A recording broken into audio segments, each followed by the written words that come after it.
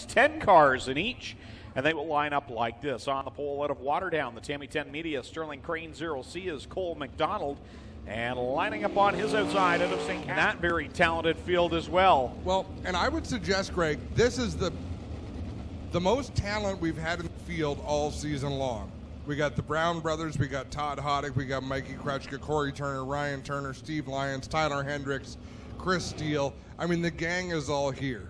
If there's a night where Dylan Westbrook could be beat, I would venture to say this could be the night. See if it can get done. Dylan will line up in the 4th spot in heat race number 2. Ready to go, the first of 2 qualifying heats with Cole McDonald, Chris Steele bringing us to the green flag. On the hammer and side by side into corner number 1 is Cole McDonald and Chris Steele. Side by side behind them between Jake Brown, make that, and Tyler Hendricks. Brown into the 3rd position. Brown with a great line around the middle of the racetrack, dives to the bottom of Cole McDonald. He'll look for that 2nd position going into turn number 1.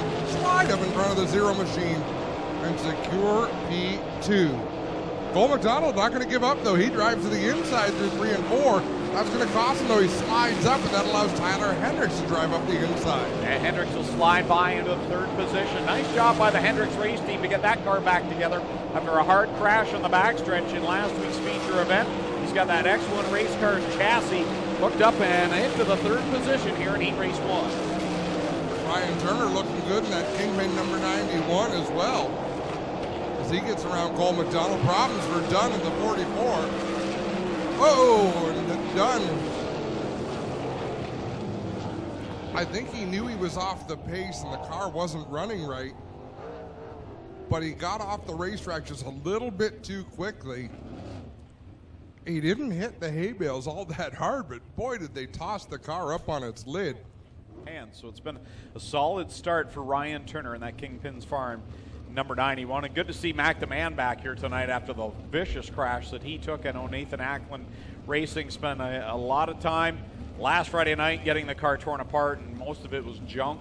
They turned around. Their great sprint car team went and won at South Buxton the next night, but I'm sure the rest of the week they didn't have much time to celebrate that win with the Action Sprint Tour.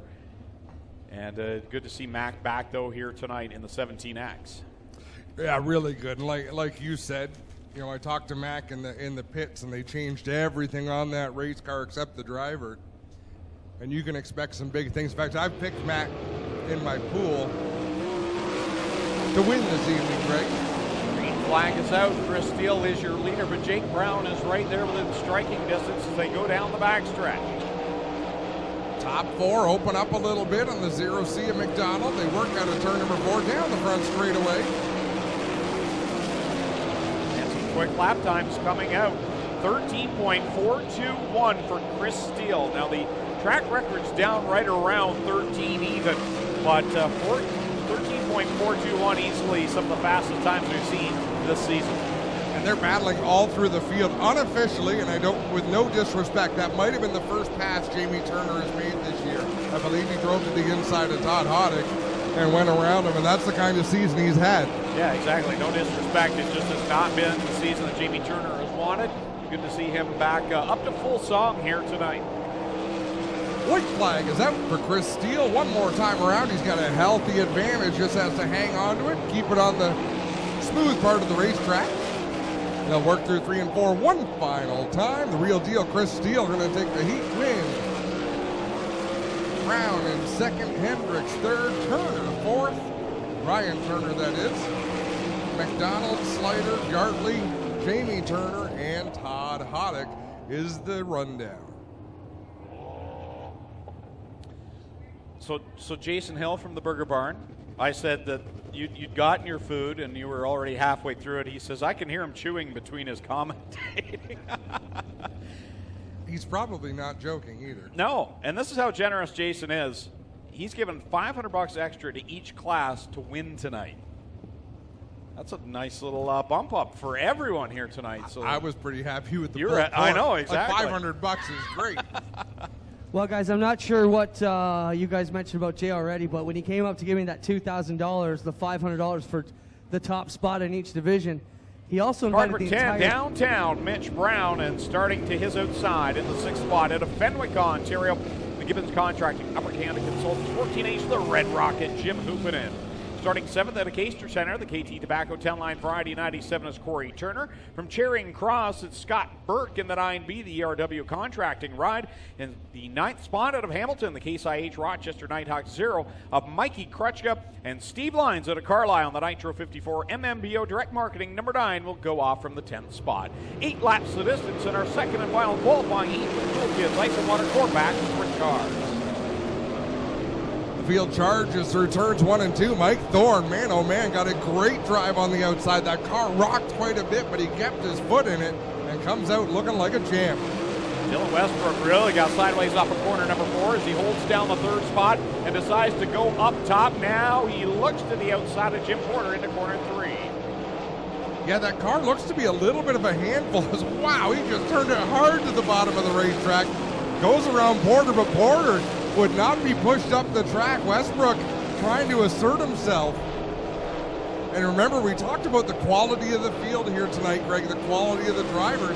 I just think Dylan Westbrook's going to face as tough a challenge tonight as he has all years. We almost had a big situation with Porter and Hoopinen. Mac DeMann will slide by Jim Porter and grab the 4th position. He's got his sights set on 3rd place, Jim Hoopinen.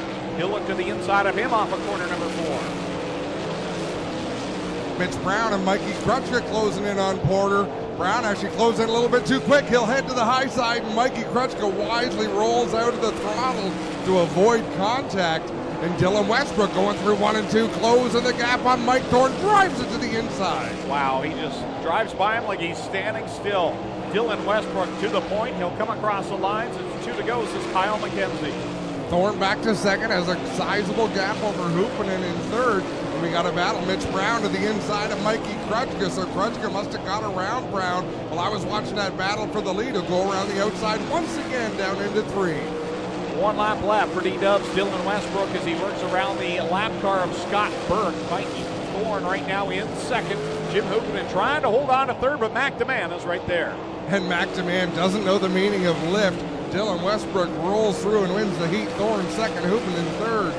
DeMann 4th, Turner 5th, Krutchka 6th, Mitch Brown comes home 7th, Porter going to bring it on home 8th, Steve Lyons 9th, and rounding out the field is Scott Burke. Good qualifying heat and another win for Dylan Westbrook in the 47X. And I'll tell you what, another solid field here tonight. 20 cars and 20 cars strong, like you said, Adam. Some very big names here tonight that could give Dylan Westbrook a running, as we've got a lot of heavy hitters here, some hungry drivers, and they're going to bring it down the back stretch. The Strickland GMC pace truck pulls off down the back chute. Mike Thorne, Tyler Hendricks ready to bring us to the green flag. Ladies and gentlemen, you came looking for a show. Well, here you go. Let's end all the anticipation as we bring to you our feature presentation.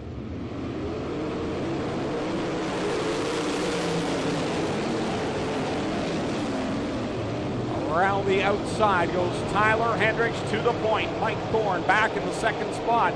As they come off at 3 and 4, Tyler Hendricks will lead lap number 1. Tyler Hendricks out in front with a great start.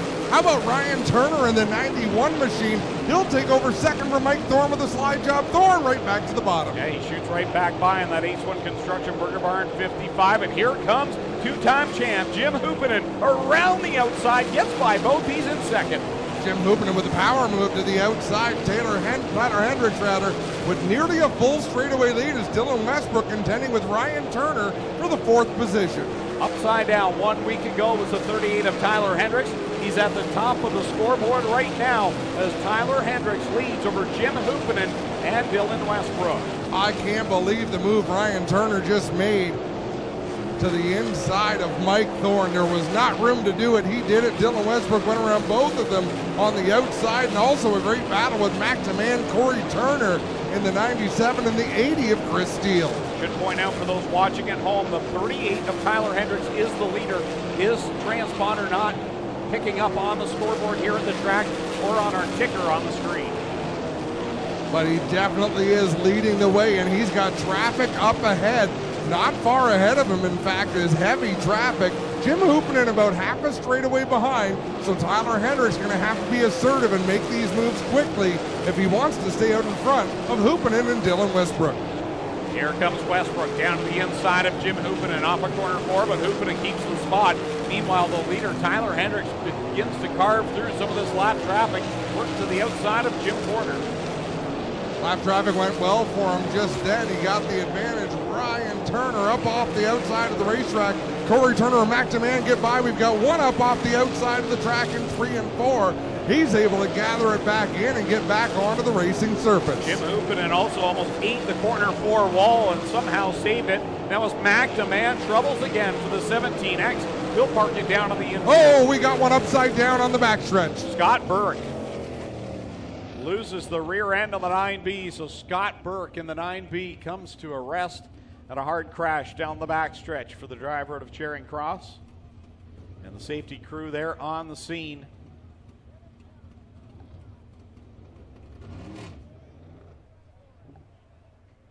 And yes, my son that's sitting next to me here says, that's why you stay back from the fence. I've taught you well, son. You need to speak with your grandfather later. At the bit to get this done. How big are the butterflies in Tyler Hendricks' stomach right now as he is 12 laps from what could be the first win of his career? Plenty of wins on asphalt and an asphalt modified. Spent time as an asphalt late model driver and now here in a sprint car looking for his first career win. He leads them down the front stretch with 12 to go.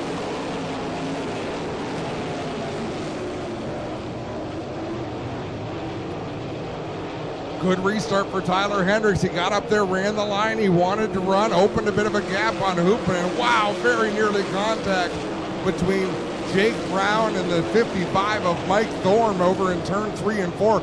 Mikey Krutschka driving the familiar Oshweekend Speedway 0 into the top 5. Kyle McKenzie crosses them up. We're halfway home in this one.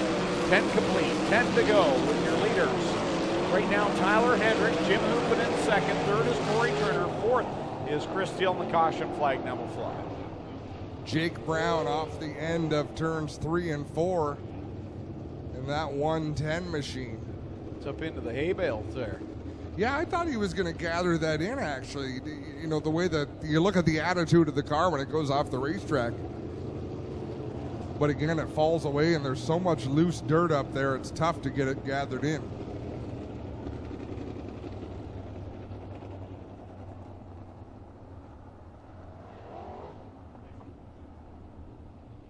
Well, guys, Jake Brown hard into the outside fence here in turn number 4. He's up over these big hay bales. They may need the hook to lift them up over the edge. About 2 weeks, we'll be ready for them. We have sold a few of them, and if they contact us through the website or on Facebook, we'll get them hooked up.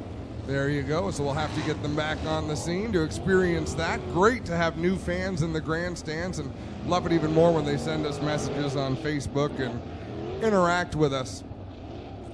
One of the enjoyable parts of the job, Greg. See a lot of it. Good to hear. People watching from Georgia, South Dakota here tonight. Welcome aboard our live stream as we get back to the green flag. 10 laps left to go here in our 360 Sprint Car A main event. In the battle up front, the leader, the 38 of Tyler Hendricks, and the 14H is Jim Hoopanen. Mikey Krutschka had a big run on Chris Steele. Steele kind of came up to that outside lane, so Krutschka had to change directions, lost a lot of his momentum. 1 and 2 goes Tyler Hendricks, and you know what? I really thought Jim Hoopanen was going to make a charge for the lead here and maybe take it away, but Tyler Hendricks holding tough, looking confident. He'll lead lap 12. Whoa, Mikey Krutschka goes around in 4, gets collected by Ryan Turner. Both of them sliding backwards a little bit on the racetrack. That was as innocent a sprint car spin as you can suffer. Krutschka, I was watching Mikey at the time because he was losing the handle a little bit on that zero machine. And he was up on the cushion. It looked like he tried to come down the racetrack, kind of diamond off the corner, and just the back end came out from under him. Clinton Jeffries on the scene.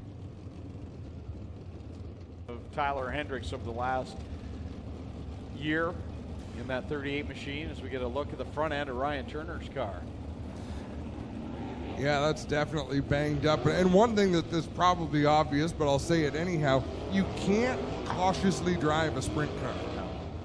you can't be. There are certain race cars you can kind of annoys me, Greg, but 17th place is where Dylan Westbrook is right now. Let's see where he finishes when the checkered flag flies, which is scheduled to happen 8 laps from now.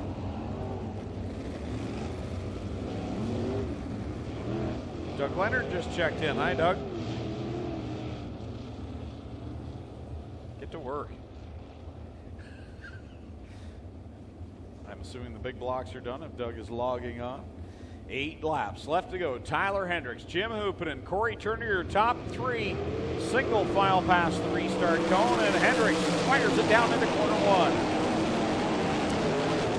And just like he has, he takes that wide arc into 1, gets a great shot down the back straightaway.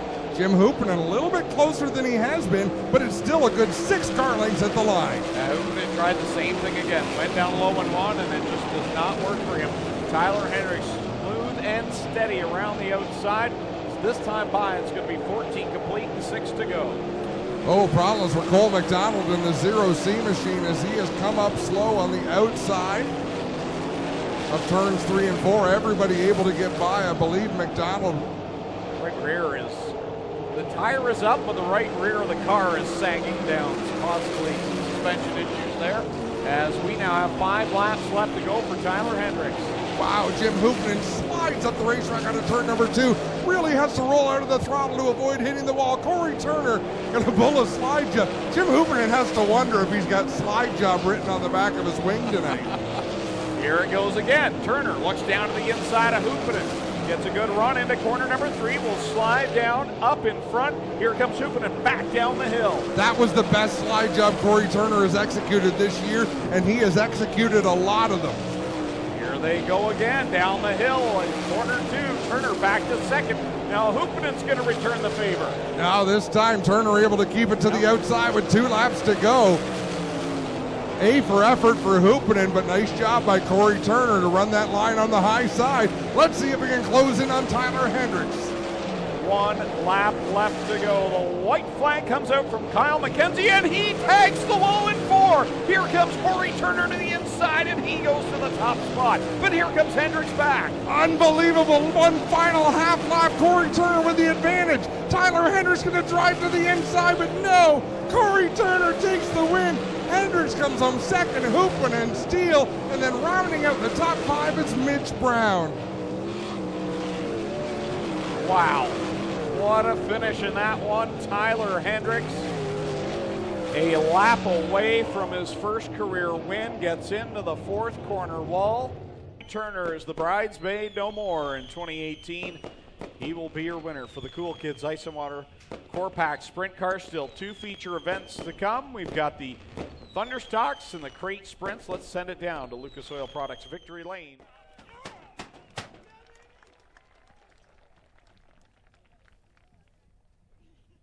Corey makes his way around in front of the 97. Corey, you've been the bridesmaid a lot tonight. You finally got it done. Congrats. Yeah, you can only run on the podium so many times before you get one. You just got to stay there and keep working on it. And tonight, I don't know what happened to the 38 there. It's almost like he ran out of fuel. He just bobbled off a 4, and we were lucky to get by him and see the checkers next lap. So very privileged to have the partners we have, the crew we have. A lot of them aren't here tonight. Big thanks to Alex, Pam, Miles for giving me top-notch equipment. And we're going to have a few beers tonight. Let's talk about the aggressiveness in this division. The last few weeks you've been throwing massive sliders at these leaders trying to grab one. Tonight you got it done. Yeah, the only problem with the slider is, guys can cross you over real easily because it just kills all your momentum. But when everybody's up on the cushion, it's the only way to get by guys. There's not much of a middle or a bottom, and it makes for great racing. Congrats, Corey. He gets it done here tonight. We'll get over here and talk to Tyler Hendricks. How about him for the driver of the 38? You almost got one done tonight, Tyler. Solid run for you. He thought you bobbled. We thought you ran out of gas. Someone thought you hit the wall. What happened? I definitely jumped the cushion a bit. There was some rough stuff up in 4, and I got over it, and the wheel just jerked out of my hand, and I thought I was going to eat the wall. I got it stopped in time to get on it, but Corey was able to get by. Obviously a massive disappointment being that close, but can you take a bit of satisfaction out of tonight that you were in this one the whole race? Oh, yeah, especially after flipping it last week, putting it back together, and it was a rocket tonight. I got to thank Jason Barney from 87 Speed. He's been awesome, and I recommend him to anybody. Solid recovery for sure for Tyler Hendricks here in the 38. Ladies and gentlemen, good run for him. We'll get over here and talk to the Red Rocket, Jim Hoopinen. Jim, solid rebound for you after a couple of tough weeks. Let's talk about your drive tonight. You were also in this battle. Yeah, for sure. It was a good night, running top 3 with these guys. We actually just finished building this car last night. Last week we had a little damage, and we actually blew up a motor last week. So we got to give it up to Al and Andy at New Generation. They worked their butts off all week, and we built this motor. We took it off the dyno last night and put it in a car. And, my brother and crew chief Andrew and Jimmy, especially my wife, it's the first time up here being married. So third place, it's a win for us tonight. We're running against big money, and we're just a little team here out of our garage. Congrats. How about a hand for your top 3, ladies and gentlemen? Corey Turner, Tyler Hendricks, and Jim Hoopinen here in our Cool Kids Core Pack 360 Sprints. That'll wrap up Lucas Oil Victory Lane. We're ready to go with the Thunderstocks.